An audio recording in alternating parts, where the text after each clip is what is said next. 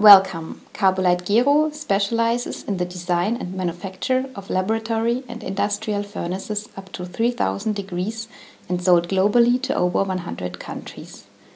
Today we would like to introduce the HTK vacuum chamber furnaces with metal heater and insulation. The metal HTK furnaces can go up to 1600 degrees with molybdenum and up to 2200 degrees with tungsten heater and insulation.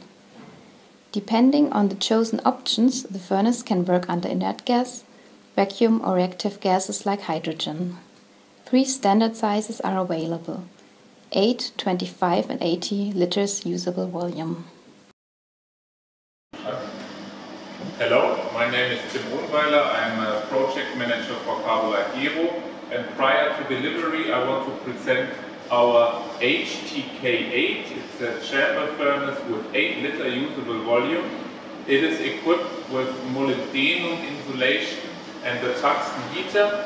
And the special thing about that furnace is that we have the equipment suited for debinding and sintering purpose.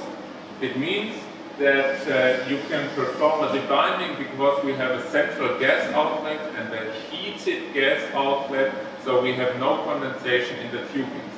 Usually debinding is performed in our GLO or in our EBO systems, but you always will have some kind of remaining binder inside the sample, and this furnace is tailored to get rid of this rest binder. We have a maximum temperature of 1600 degrees C.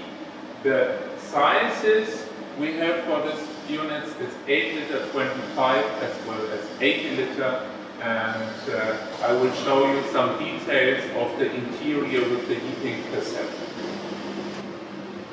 Now you see inside the heating cassette of the HTK8. This is a furnace for research and development, so they want to have maximum flexibility about temperature. Usually the molybdenum furnaces are tailored for 1600 degrees C operation, but to increase the stability of the heating element, we included a tungsten heater here, so the customer will benefit from a long lifetime furnace even if you do a debinding procedure. Inside the retort you see the central gas outlet here, so the only way to escape out of the furnace for the binder is through the central gas outlet, so we protect the water-cooled wall as well as the heating element and the insulation elements. On top there is the hydrogen sensor, because during sintering the furnace is tailored for hydrogen operation in overpressure. This means at the beginning you get rid of the air by pumping down, you purge back, and then you can start with hydrogen operation beginning from room temperature up to 1600 degrees C at most. This was fully automatic HTK8 molybdenum furnace equipped for debinding and sintering explained in detail.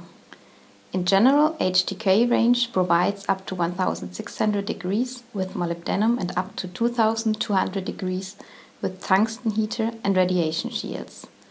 The front loader is available with 8, 25 or 80 liters usable space. One inert gas control for nitrogen or argon is provided as a standard. The furnace can be ordered with semi-automatic control or with fully automated PLC control with touch panel and full data acquisition.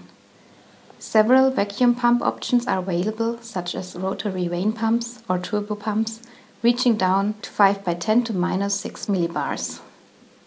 For fully automated furnaces, we offer reactive gas control for 100% hydrogen. Other gases on request. If no cooling water is available on customer side, we can provide suitable water cooling chillers. A wide range of retort and stacks are available. An optional uninterrupted power supply is available too. For inert gases of clean processes, we offer partial pressure control. Depending on the process, we offer tailor-made loading concepts. Please inquire.